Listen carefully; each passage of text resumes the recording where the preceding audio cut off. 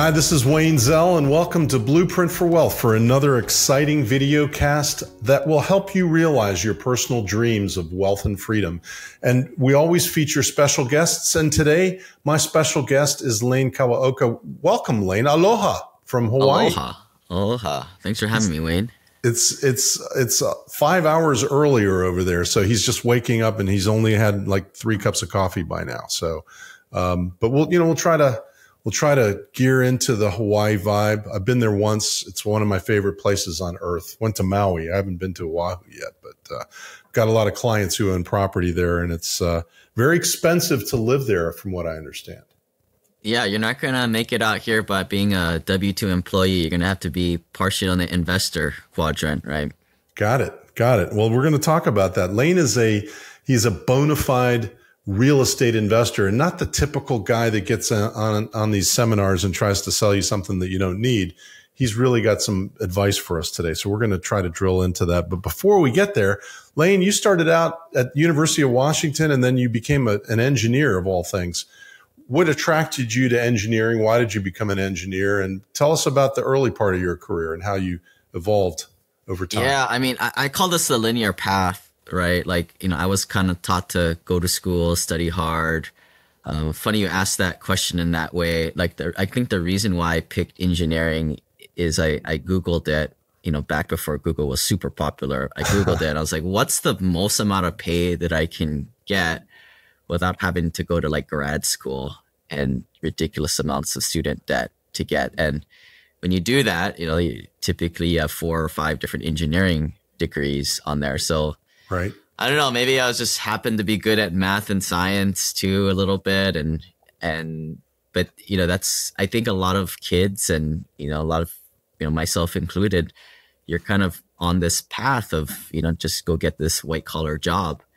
Whether you like it or not. And that's kind of, went to University of Washington, got my bachelor's in industrial engineering, later got my master's in construction management, civil engineering.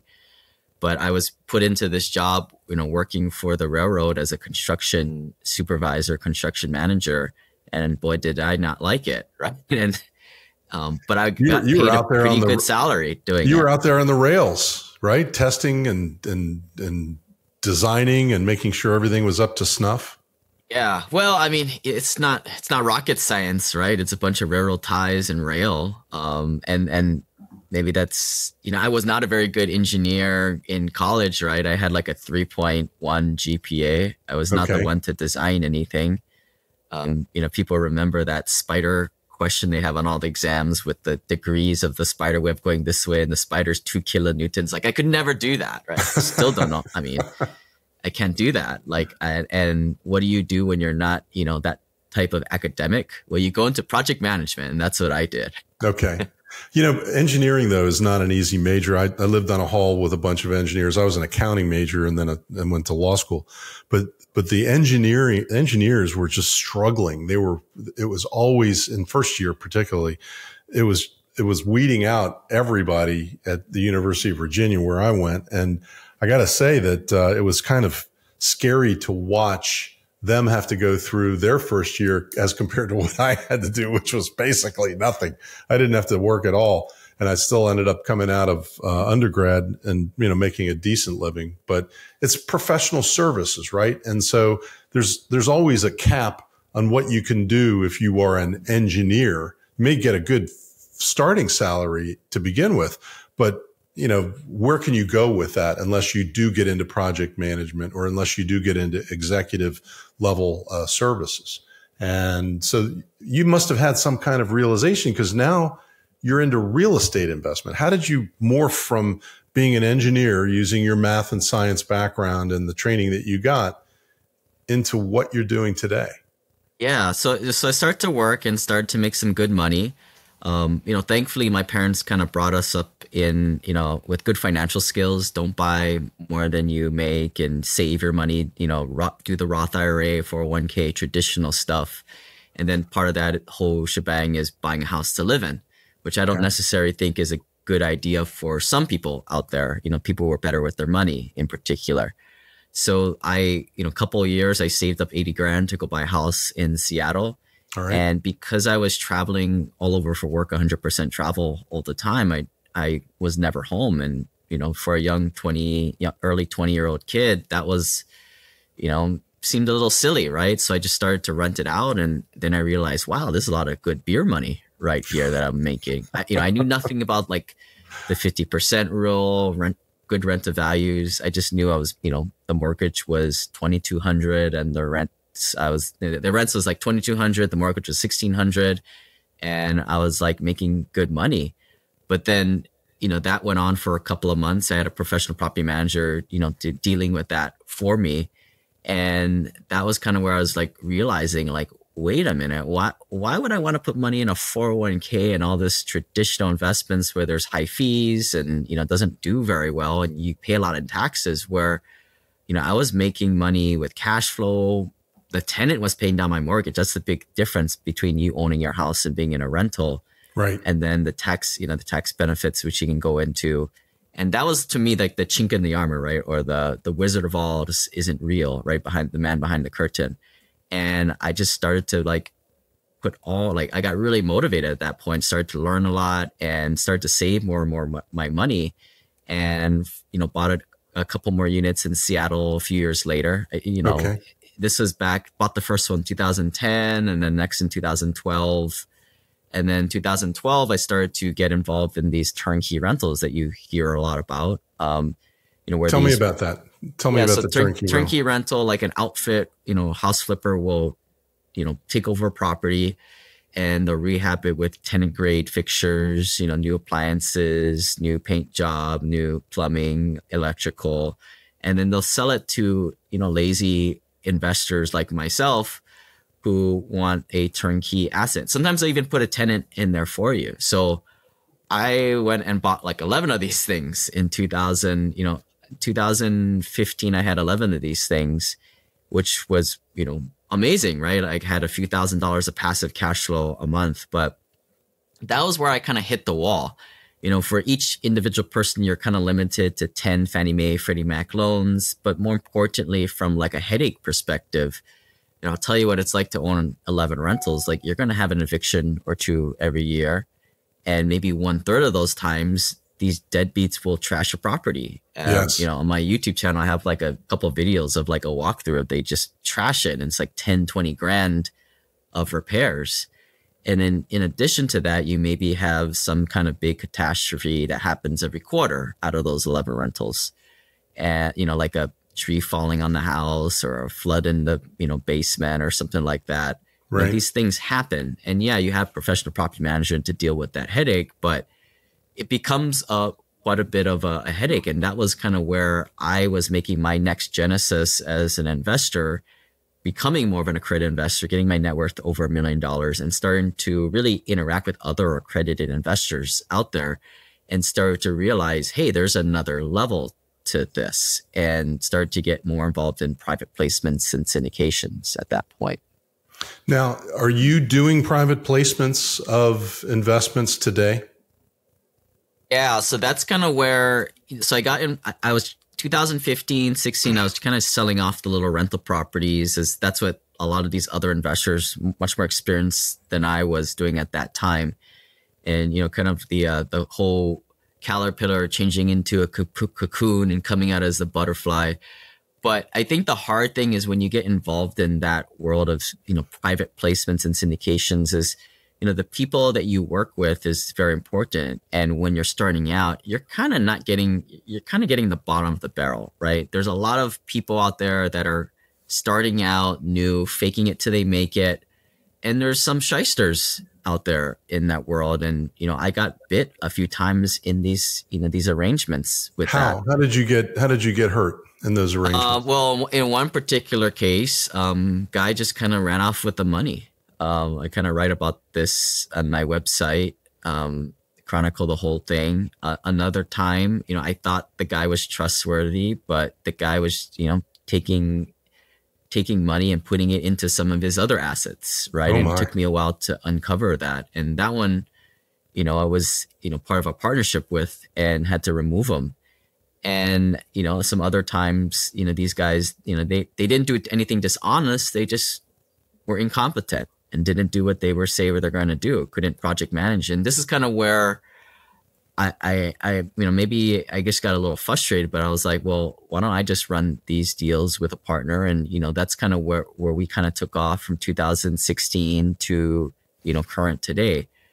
Part of that is I didn't trust anybody, right? Yeah. I mean, you have to know who you're getting in bed with. It is a very, it can be a very sketchy business depending on where you're investing and what kind of properties you're buying and that type of thing. I'm familiar with that. Let me ask you a question. Interest rates were low in 15, 16, 17, 18, 19. Then they started to come up after COVID. And today they're much, much higher. How has that affected your strategy? Yeah, I mean, we haven't really bought anything after summer of 22, right? When interest rates started to pop up. Okay. I think what you're seeing now is prices came down 30%. So if you're a new investor, this is probably one of the best times in the last dozen years to get started and learn about these types of, opportunities. Right now, this beginning of 2024 and probably throughout the rest of this year, I don't know if we're going to buy anything, that we would have done several years ago because, yeah, you can get things at a discount, but the capital markets or what we call where you get the loans from, right? You can't get 70% loan to values anymore. It's down to like 50%, meaning that I'm going to have to bring a lot more to the table. So even though I'm getting like a nice discount on the property from a couple of years ago, the return on investment economics just don't work. So we've been kind of focusing, on different, opportunities like ground up development, for example, and then some other triple nets and, land royalty types of opportunities. Because, in a way, like to use a baseball analogy, we take what we get, right? If we get an outside pitch, which we kind of have right now, in this case, a high interest environment, just can't make those value add types of multifamily properties work. But there are always other opportunities out there in the world. Are you investing only in multifamily residential type properties today? That's kind of where we got our start as operators. So we're very versed in that. And, we don't want to kind of get outside of our skis as an operator. But again, with that door kind of closed and not wanting to force things, I've been kind of forced more into a fund of funds model where, we take our pooled capital, invest with other sponsors who specialize in some other asset classes, such as like industrial or office. And, get involved in You're those investing types in of office deals. space? Well, there's a big dichotomy in what's happening there, right? I think, there's a big narrative out there and most of it is true. But I do believe that there is a big difference between A class and then B and C class. So A class is your higher end types of properties, right? Right. So right now you're having, employers, they want to get their employees back into the office, whether that's free beer, free food, but mostly just nicer amenities, right? Right.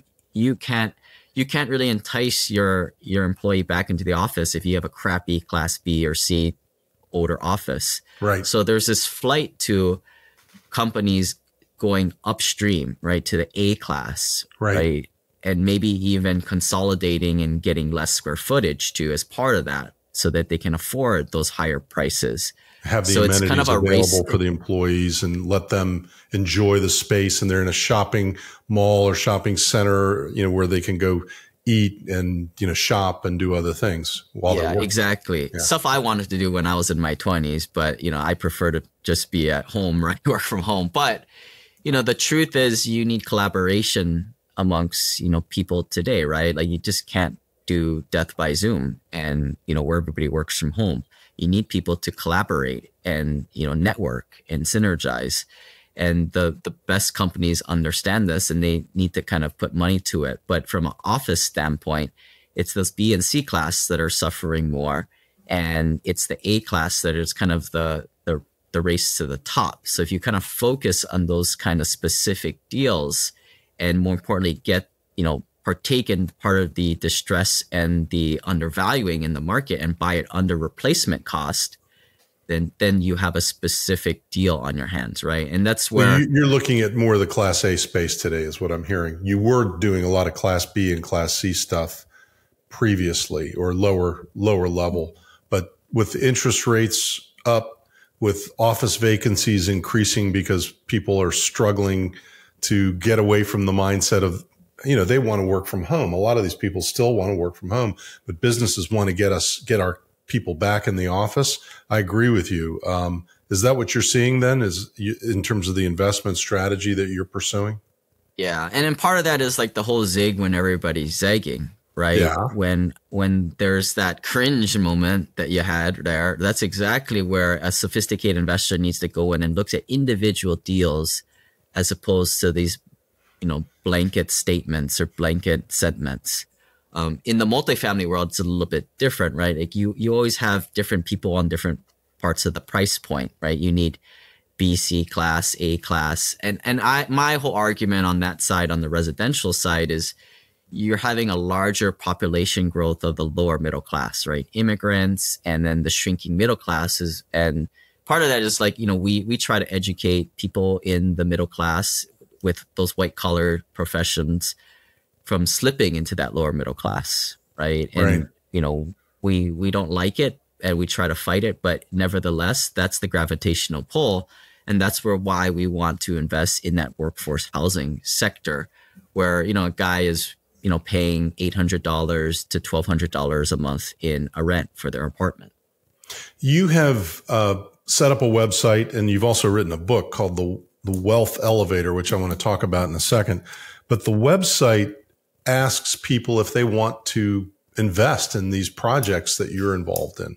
And what can you tell a prospective investor about, how they would invest, what kind of return on investment they should ask for in your investments? And, obviously I know how these real estate private placements work because I've set up them since 1985.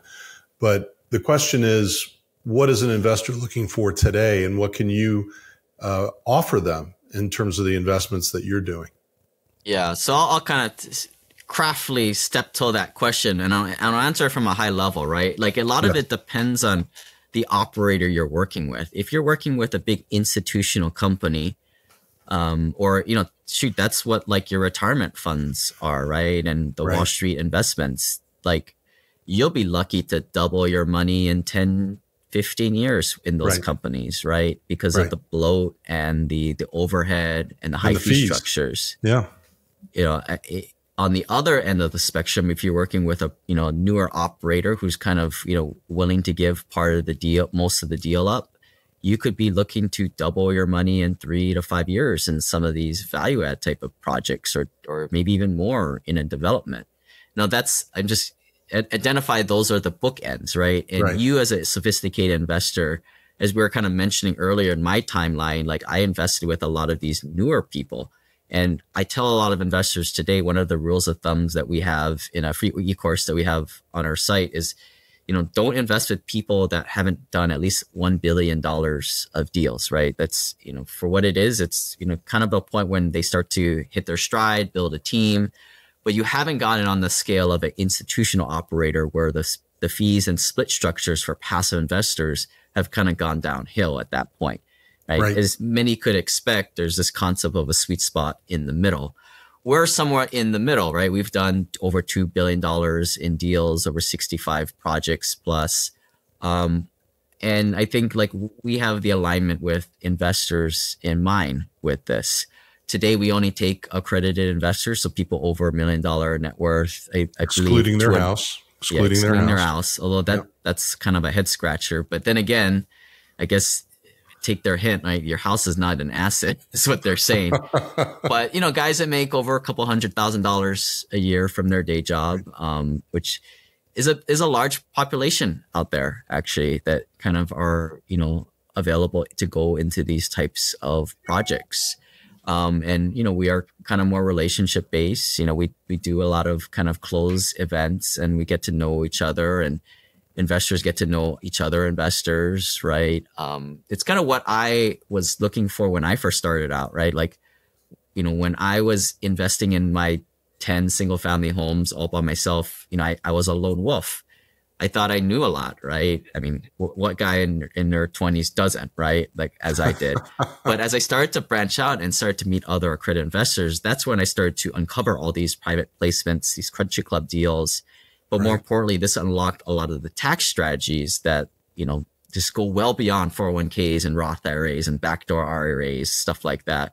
Right. And then, you start to add on the infinite banking strategies, right? This trifecta of taxes, infinite banking, and deals is what I've kind of discovered and I talk about in the Wealth Elevator book that expedites your path to financial freedom, or what I call endgame at $4 to $5 million net worth for most people in about a third amount of time than doing it the traditional FIRE, financial independent retire extreme way. Is it still possible to do that in today's environment?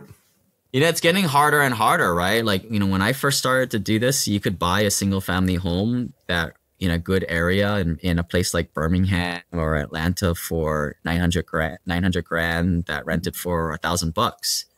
Today, that same property is going for $150,000, $160,000 and rents for $1,200. So, the rent to value ratio is under 1%, where you take the monthly rent divided by the purchase price. Right. So it's not getting any easier, man. I mean, the institutions are kind of getting into that single family home space as they are with all these asset classes. And it's just getting harder and harder for the little mom and pop investor to make it, which is why you got to combo multiple strategies, the taxes, the privatized banking too, all in conjunction, to minimize the amount of risk that you're taking on the deal side to get to where you want to be. But I mean, I think that's kind of what we created, and that's where this whole idea came for me, right? This Wealth Elevator. As I've kind of tell us about the Wealth Elevator. Tell us about the book, and what are the levels that you're talking about in the book, and how can somebody understand this concept a little bit better? Give us a little preview before we buy it. Yeah. So the Wealth Elevator idea is like, it's a shortcut, right? It's a freaking elevator as opposed to taking the stairs, going back and forth, back and forth. In a way, that's my journey, right? I kind of had to take the stairs and talk to all these people and invest my money with bad people and lose it and, go through the long way. Yeah. Just getting to accredited investor status. I invested in my first property 2009. Took me like 6-7 years of painstaking saving 50, 100 grand a year from my stinking job, right? And what I discovered was there's different levels to the wealth building. As I mentioned, as soon as I became a accredited investor, I kind of found a different set of investment strategies and taxes and infinite banking. And, at some point, retirement accounts don't make sense, So what I created was, in the basement level, I think most people listening, you're probably out of this level, right? This is maybe your nephew or niece who just got out of college. Right. They're trying to figure out a personal budget, right? This is all the basic stuff, right? But it's identified in the basement level. Most people are where I first started with good financial skills, that first floor of the Wealth Elevator, where, you got a good salary, you're saving 25, 50 grand a year. And maybe you start off with some single family home rentals. But then the next level is, for people who save 100 grand a year or already an accredited investor, making a multiple 6-figure salary, to buy little rental properties is just a waste of time, and it's high liability, and the debt's in your own name. And this is where investing through private placements and syndication with honest operators with a good track record come into play. But then by investing in these deals, you unlock all these tax benefits where, some people don't pay any taxes legally, because all the color of their money is not ordinary W-2 1099 income, but it's passive income where you use the passive losses from the depreciation of the asset to offset it. Or there's some other more advanced strategies that we talk in the book, like Section 179 equipment deductions, where you don't have to recapture it at the end of the day to attack your passive income. And then real estate professional status. I know I'm just rattling this stuff up, but these are all the strategies that I uncovered from all these people as I started to get around them. And this is the strategies that become more in play into the second floor of the elevator. Okay. Now I'll say, in the book, we have like a chart, right? Because I'm an engineer, right? Net worth level, income level, and then what do you do for all these kind of facets? There's changes. There's small changes in them. And there's also changes in mindset, right? I think at what we're trying to do for everybody is get them to this $4 or $5 million end game level, which is different for a lot of people. You know, a lot of my clients are out in the West, you know, expensive areas in the West Coast, like California. It's going to be 10 million in California. Yeah. Yeah. Yeah. Well, some of them, right? But, you know, most of our people are pretty frugal folks, right? Like we're first generation multimillionaires is kind of the term. We're not trust fund kids. We made our money. That's who I represent, are all the entrepreneurs like you. And you're right. You've made your money through hard work and smart investing. And that's, and we're not dummies with our money. That's how we got here, right? So, you know, for $4 million, $5 million at like a rate of 4%, 5%, that's usually comes down to like $15,000 to $20,000 is usually more than enough to sustain us, especially once the kids leave for college and they're no longer financial liabilities anymore. So the whole concept is like, well, let's as safely and quickly as possible get to this $4 to $5 million level. And then at that point, you know, there's different options. Like, what do you want to do? You want to keep growing it, or do you want to just kind of hold it for capital preservation? But at this point, I think the important thing is surrounding yourself with a community of like-minded people and like net worth people who also will go on this journey with you. And it also makes life a lot richer too, because at some point, typically around $2.5 million net worth, you know, social relationships with the right people become the currency of the wealthy. And that's kind of what we could also provide for our folks on the community side that we have with our investor group. But that's, you know, like if you want to keep going, right? I mean, that's kind of where I come into play, right? As the entrepreneur, you know, and growing my net worth, you know, I'm able to get into, you know, use my podcast, my social influence to get myself into different rooms to then glean the next level of strategies, right? Like, for example, you know, private placement life insurance is kind of the next generation of infinite banking, or captive insurance plans, or rollover business startups, right? Is the kind of the next generation, the next level of these 401k, solo 401k plans. But, and then I'm sure, you know, Wayne, you know, maybe you guys kind of refer out for like the irrevocable trusts that come into play, right? That it's kind of the next level asset protection, right, and long-term estate planning for, right, you know, deca millionaires and above, right? But there's never been a book out there that kind of takes people through these paradigm shifts. Everything's kind of written for like the broke guy out there who wants to flip a house. He wants to get rich quick. Yeah, they get rich quick. And that's just we're not that, right? Like, it took me a long time to get to this point. And that's what I kind of want to reiterate for folks. And I think a lot of our investors, they're like, you know, they get caught up in that too, right? They're like, well, you know, I've been doing this for a couple of years now. You know, why am I not retired? And it's like, well, this isn't magic. You know, this isn't crypto. You know, this is value-based investing, and it takes a while. If you want that kind of return that fast, you're going to accept a high level of risk. Whereas in the real estate market, there's always risk as well. Obviously, interest rates go up, values go down. It becomes difficult to make as much money as other people have made in the real estate world. But there are ways to do it. And it sounds like, Lane, you have captured the different levels of wealth and the different levels of investing and strategies in your book, The Wealth Elevator. So if somebody wants to get a copy of the book, how do they do that? They can go to iTunes, or they can go to Amazon. Where all fine books are sold out there. I think we'll have the audiobook version at some point, but if they want to, you know, check out the book and get on that pre-list, they can go to thewealthelevator.com/book. But, you know, as I guess what I find myself, like, I'm super passionate about this stuff, as it's changed my life.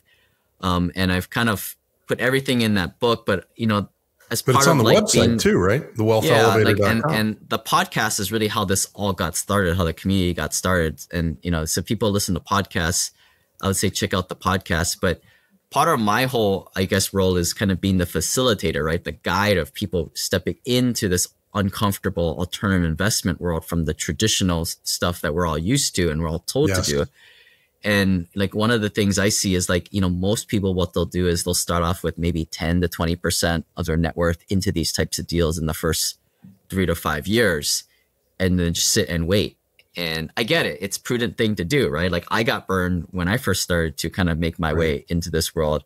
And we're not stupid people here. We're not guys who just buy a late like infomercial and just, you know, bet everything on black, right? That's not the clientele that we have. We have smart people. we're pretty risk adverse. And unfortunately, that kind of clashes with the whole diversification piece, right? You want to have the whole long-term plan is, as I do, like I'm in like 80 or 100 plus deals myself, right? You want diversification over different asset classes, different geographic locations, and different time on the time horizon here.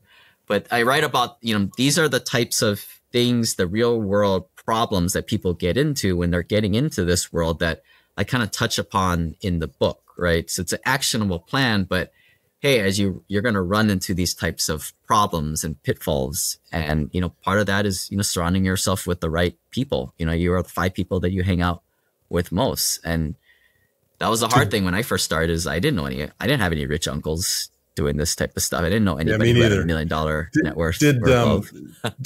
To join your community, should people who are accredited investors go to your website and sign up? Yeah. So go to thewealthelevator.com/club. We kind of take a very strict approach of onboarding everybody and seeing if it's a good fit both ways. And, just that's the kind of how we started initially. We've obviously grown as a group to well over 800 investors who've invested with us in the past.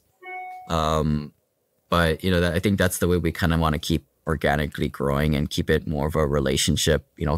That's kind of what I bring from my side is, here in Hawaii, people know each other, right? It's a family, it's an ohana, and that's kind of what we wanted to kind of keep. And we use our collective investment power to go and get better splits on, fees, structures, and better prefs and stuff like that.